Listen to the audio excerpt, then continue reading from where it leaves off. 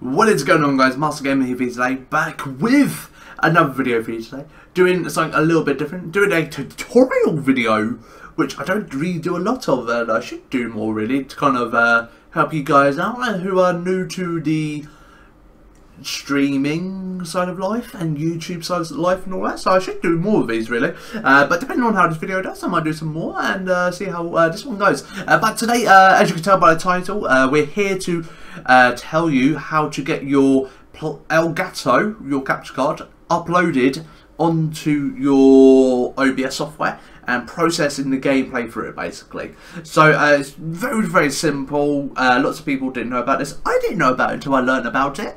So I'm just going to help you out, guys, and just tell you how you want to do it. It's very simple. So obviously install OBS, there will be a link in the description down below. If you haven't downloaded it already, install it. Depending on your computer, you might want to go for the 32-bit or 64-bit. You just check on your computer to see what it is. And then what you do is you'll load it up. It'll be just a blank screen. Then what you do is you'll see these two boxes down here.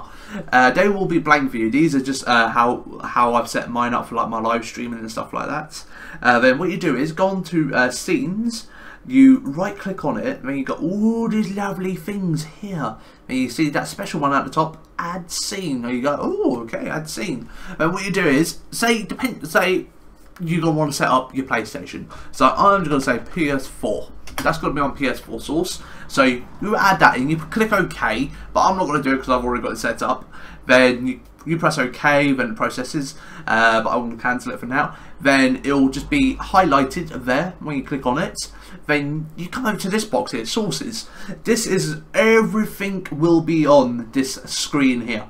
So like for me at the moment, I've got my main window recording at the moment, recording my OBS, and obviously I've got my capture card recording, which is my PS4 up here. So what you do is, that will be blank for you. You literally right click on it, and then you go onto here, then you go onto video capture device. You don't want to get game capture, that's for recording for your actual computer itself. But if you want to record your Elgato, you click on the video capture device. Then you just keep it at a capture device or video capture device, whatever you want to name it. You can name it funky capture card device, whatever, but I'm going to call it capture device. Then what you do is just press OK, then this box will come up.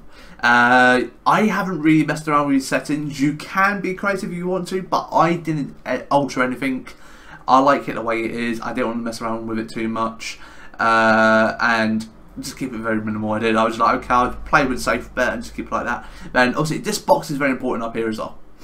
You click on it. If Elgato hasn't popped up in there, unplug it and plug it back in, and make sure obviously it's plugged in properly, not just like half hanging out, because this is a problem I did have at the beginning. It wasn't picking up on it, so take it out, put it back in, and if it's still not picking up, close down OBS and open up again. Just try that. It does take a couple of times. I did have a few problems at the beginning, but if you do fiddle around a bit too much with it, your Elgato will just go a bit weird. It will, but it's fine. It's not as broken or anything. It's just OBS not picking up on it, so it will eventually work. Just play around with it and it will pop up eventually.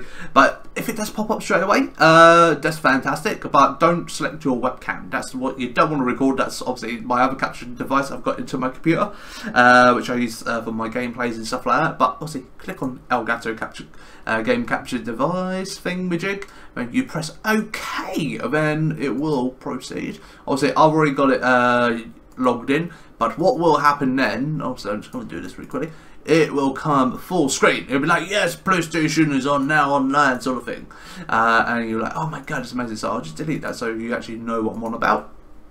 I'm just deleting that really quickly so you can actually see what I'm on about. So I'm just going to add mine in. I should have deleted that at the beginning. Just do that for now and just press OK.